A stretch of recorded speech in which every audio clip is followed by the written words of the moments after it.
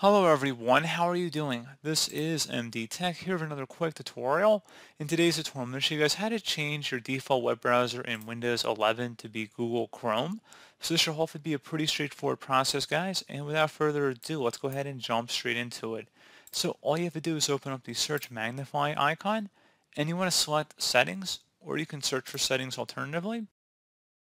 On the left side, you want to select the menu icon up at the top, and then select apps on the left side.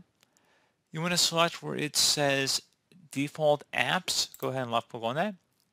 Where it says set defaults for applications, type in Chrome and then click the over arrow, so the right arrow. Go ahead and left click on that.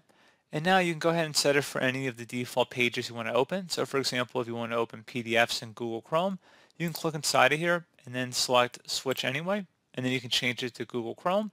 And then you'd select OK. And then you do that for any other extensions in here you'd want to open up in Google Chrome. So pretty straightforward process, guys. Do hope I was able to help you out, and I do look forward to catching you all in the next tutorial. Goodbye.